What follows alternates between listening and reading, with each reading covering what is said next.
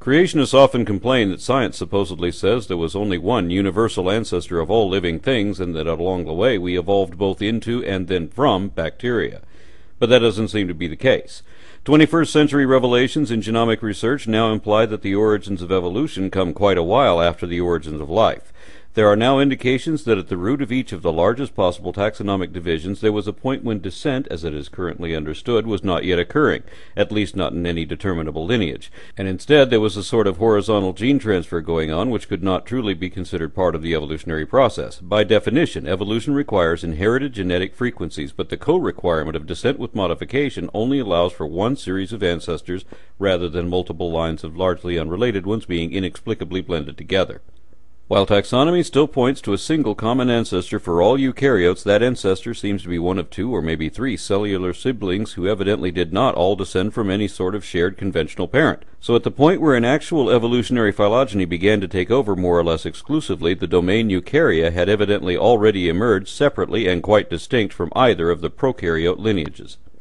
The branching tree pattern of Darwin's theory is actually not seen anywhere in the fossil record unless we impose it with our own minds.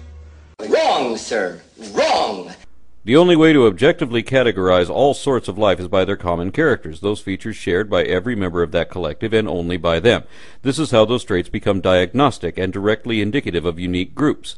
Let us also remember that the first man to attempt to classify all living things was a convinced Christian creationist who knew of no other option, as he had never heard of evolution and had never even conceived of common ancestry, and therefore certainly wasn't trying to defend or promote either one. But the system he originally devised, which is still in use today, determines that everything that is truly alive can be divided into two main branches, which each then continue diverging in an ongoing series of subdivisions emerging within parental sets, henceforth known as clades. The accuracy of divisions at the base of eukarya is still being explored because Protista turned out to be way too diverse to be considered a single grouping, but there's no speculation required to determine that humans definitely descend from eukaryotes because it's a verifiable fact that every one of our cells is initially nucleic. Moving on, one notable subset of eukarya is Opistacanta, whose gamete cells have a single posterior flagellum. One subset of this group is metazoa, also known as kingdom Animalia, multicellular opisthecons which must ingest other organisms in some sort of digestive tract in order to survive. The biological definition, and in fact even the common dictionary definitions, describe humans as belonging to the animal kingdom. Creationists howl at the idea that they should be animals, but if you have any knowledge at all of what an animal even is, then you know you are one. This isn't a matter of opinion either, it is a fact, and we can prove it.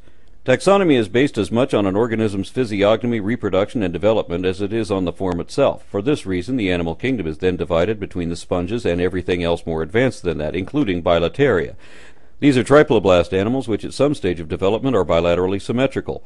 One subset of that is Collemata, bilaterally symmetrical animals with a tubular internal digestive cavity. One of its subsequent subdivisions is Deuterostomia, collimates in which the early development of the digestive tract begins with the blastopore opening the anal orifice before the one for the mouth. This is a strange thing to have in common with every other higher life form, isn't it? If they were all specially created, one might think that any one of them could develop by some other means or in some other order. Maybe snails would develop like mammals and fish develop like squids, something like that. Something that wouldn't only indicate an inherited trait consistent with both the genetics and morphology of common ancestry. But instead, every vertebrate has red blood, while chelicerates and mollusks all have blue blood, with no exceptions on either side. Everything we see in nature consistently adheres to everything we would expect of a chain of inherited variations carried down through flowering lines of descent, just as it is in this case too. Starfish, sea urchins, acorn worms, and every single thing that ever had a spinal cord all develop the opening for the anus first. Isn't that odd? The common ancestry model obviously explains this fact, but to date, no would-be critic of evolution has ever been able to offer any alternative explanation for this or any of the other trends we see in taxonomy. The next definitely determinable division includes chordata, deuterostomes with a spinal cord. This group includes craniates, which are chordates with a brain enclosed inside a skull. A subset of this group also includes vertebrates, which have spinal vertebrae descending from the skull, and the next subset is gnathostomata, vertebrates that have all that plus a jawbone. Remember that we're only following one lineage and that each of the left or right turns we take causes to overlook the other branches that may become just as hugely diverse as the one we're on, sometimes much more so.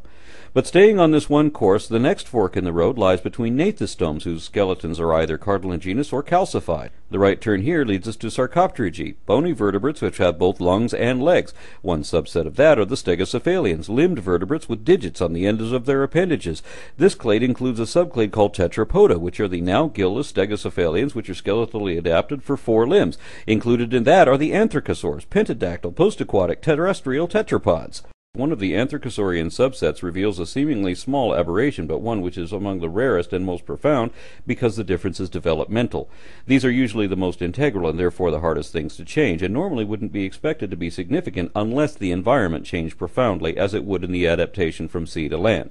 The development of the amnion made this transition possible, and it was evidently inherited by all the mammals, reptiles, and birds to come since. Here another division occurs, this time determined by the number of holes appearing in a particular place in the structure of the skull. On the one hand we have synapsids with 1 temporal fenestra. On the other hand we have what are traditionally known as reptiles, starting with anapsids that have no temporal fenestra, and diapsids which have 2. That line can be shown to divide between lepidosaurs on one side, which divide into plesiosaurs and other things, including lizards, which also divided into many different subgroups, including snakes. The archosaurs on the other side also divide into crocodilians, phytosaurs, pterosaurs, and dinosaurs, which themselves divide again and eventually include a subset we now know as birds. We should expect the phyla, the classes, the orders, families, down to including the genera at least, each would appear fully formed with no transitional form. Wait a minute. Strike that. Reverse it. Thank you. All the taxonomic levels are readily evident, of course, with many more clades now than anyone ever expected to find. So many, in fact, that the original construct can no longer bear the weight of all the new data. But not all the organisms in these clades are yet fully in the forms we find familiar today, because there are so many obvious transitions at every level. One of the many examples of that is a synapsid subset known as therapsids, with increasingly mammal-like skeletal formations as well as vestigial stages evident in the continually advancing development of the brain. Within that set are cynodonts, therapsids with canine teeth. They're actually a parent clade of Theria, the mammals, themselves identified as endothermic warm-blooded therapsids with lactal glands. Even the ones who eventually lost their canines still belong to this group because some members of the usually fangless mammals still have those teeth. That, and of course because when something is born without one or more features diagnostic of its parents, it must still be recognized as part of that family. All the mammals alive today belong to one of 3 major divisions, which are only a fraction of the mammal forms that used to exist.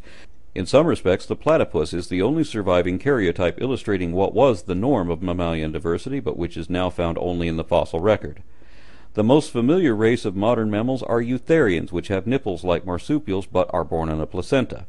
This clade contains many subgroups at various levels, one of which includes clades for both bats and primates. Remember how we can objectively verify that every member of all these groups still belongs to every parent clade already listed, and we can do the same for every subdivision from this point on. For example, primates are collectively defined as any gillless organic RNA, DNA, protein-based, metabolic, metazoic, nucleic, diploid, bilaterally symmetrical, endothermic, digestive, triploblast, episcitant, deuterostome, collimate with a spinal cord and 12 cranial nerves connecting to a limbic system in an enlarged cerebral cortex with a reduced olfactory region inside a jawed skull with specialized teeth including canines and premolars, forward-oriented, fully enclosed optical orbits, and a single temporal fenestra attached to a vertebrate, hind-leg-dominant tetrapoidal skeleton with a sacral pelvis, clavicle, and wrist and ankle bones, and having lungs, tear ducts, body-wide hair follicles, lactal memories, opposable thumbs, and keratinized dermis and chitinous nails on all 5 digits and all 4 extremities, in addition to an embryonic development and amniotic fluid leading to a placental birth and a highly social lifestyle. And that's what's important. But you know, if anybody wants to believe that they are the descendants of a primate, they are certainly welcome to do it. I don't know how far they will march that back. We don't believe this because we want to, and why would we want to? We believe it because we can prove it really is true and that it applies to everyone, whether you want to believe in it or not. We're not just saying you've descended from primates either. We're saying you are a primate. Humans have been classified as primates since the 1700s, when a Christian creationist scientist figured out what a primate was and prompted other scientists to figure out why that applied to us. It wouldn't be this way if different kinds of life had been magically created unrelated to anything else, not unless God wanted to trick us into believing everything had evolved, because the phylogenetic tree of life is plainly evident from the bottom up to any objective observer who dares to compare the anatomy of different sets of collective life forms. But it can be just as objectively doubly confirmed from the top down when re-examined genetically. This is why it is referred to as a twin-nested hierarchy. But there's still more than that, because the evident development of physiology and morphology can be confirmed biochemically as well as chronologically in geology and developmentally in embryology. Why should that be? And how do creationists explain why it is that every single thing fits into all these daughter sets within parent groups, each being derived according to apparently inherited traits? They don't even try to explain any of that or anything else. They won't, because they can't, because evolution is the only explanation that accounts for any of this, and it explains it all.